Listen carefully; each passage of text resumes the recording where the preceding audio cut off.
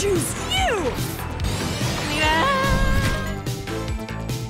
Hi, I'm Professor Silver, and today I'll break down the history of Ash's Leavanny, detailing his transformation from a savage Sewaddle into a mature and responsible powerhouse. As a wild Sewaddle, Leavanny debuted in the episode Sewaddle and Burg in the Pinwheel Forest. Ash wanted to catch him because he was impressed by the fact that the Pokemon had the tenacity to ambush Pikachu.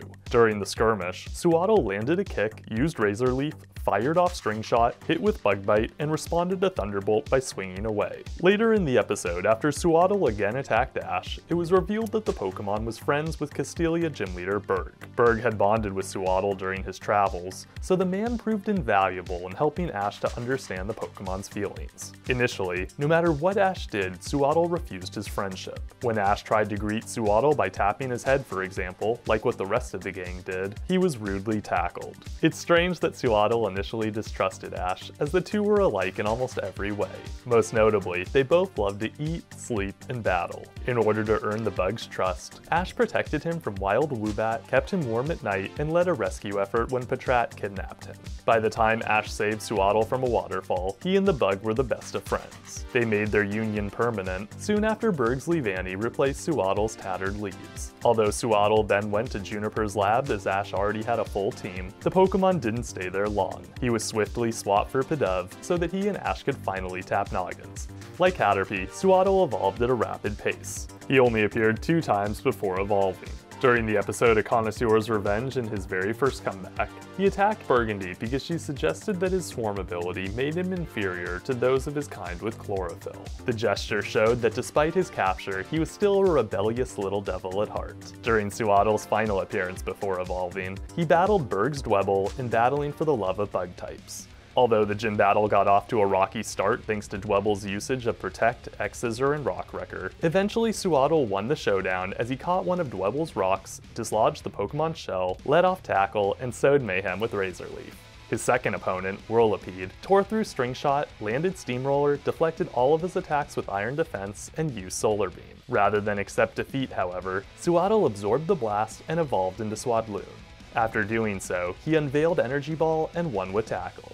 The 2 wins left Swadloon too tired to survive Leavanny's String Shot, Leaf Storm, and Hyper Beam, but his efforts still contributed hugely to Ash's winning of the Insect Badge. Thereafter, Swadloon made many appearances whenever Ash summoned all the Pokemon he had on his person. Unlike when the Pokemon was a Sewaddle, he looked more like a moody teenager than a happy-go-lucky kid. During his appearances, he feuded with his teammates due to Attract and Emolga in the new Volt Switch, got poisoned by Fungus in Facing Fear with Eyes Wide Open, sewed costumes in Movie Time Zorua and the Legend of the Pokemon Knight, and trained with Silent Stunfisk in The Lonely Dino. Eventually, his teenage stage came to its end in the episode battling the Leaf Thieves while he was training with Emolga. Upon becoming Leavanny, he became far more mature, caring, and helpful. As his first act of kindness, for example, he made hoods for Wild Sewaddle and all the gang's Pokemon. Although one of the hoods caused Axew to be mistaken for Durant food, Leavanny proved invaluable in his rescue. After the gang followed Durant's trail to a labyrinth-like cave, Leavanny used String Shot so they could retrace their steps when exiting.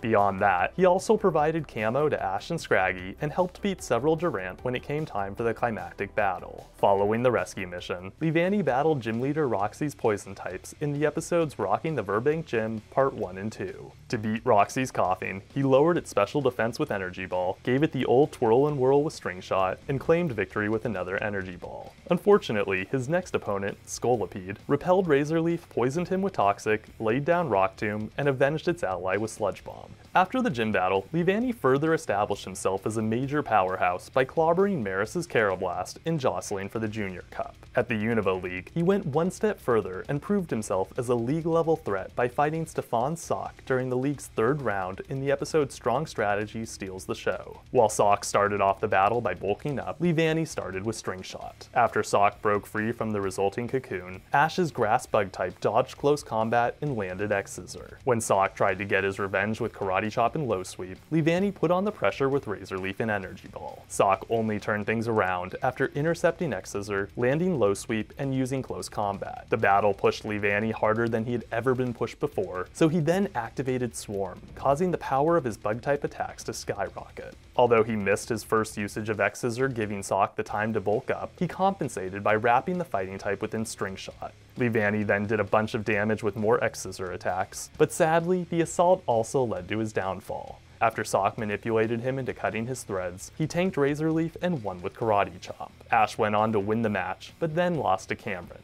Starting in Farewell Unova, setting sail to new adventure, when Ash set out for the Decalore Islands, Leavanny made his home at Oak's lab. Ash only recalled the Pokemon during the saga, so as to help a wild Caterpie reach its final form so that it could reunite with its lost flock. During the episode Butterfree and Me, Leavanny scared Caterpie while waking it up, but eventually befriended it by making it close. Thereafter, at the end of the saga, in The Dream Continues, Leavanny joined his teammates in blasting off Team Rocket. He didn't appear in XY or Sun and Moon, but made many comebacks and journeys. In Friends, Rivals, Lend Me Your Spirits, he could be seen greeting Ash's Pokemon and relaxing alongside Noctowl and Gliscor. Additionally, during the Masters 8, Leavanny cheered for Ash, appeared in Pikachu's vision, and celebrated Ash's victory. It was only after Ash won the World Coronation Series that Leavanny finally rejoined his team as a rotating reserve. During the Aim to be a Pokemon Master Series, Leavanny watched after a snoozing Rowlet and consoled Psyduck after Pikachu snubbed his hug. The comeback was significant as it showed that no matter how much time had passed, Leavanny was still a sweetheart full of compassion.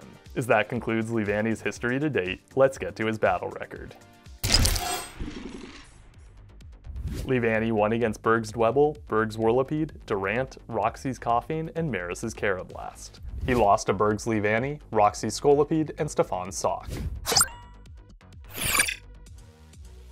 Move-wise, Leavanny used Bug Bite, Energy Ball, Razor Leaf, String Shot, Tackle, and X-Scissor.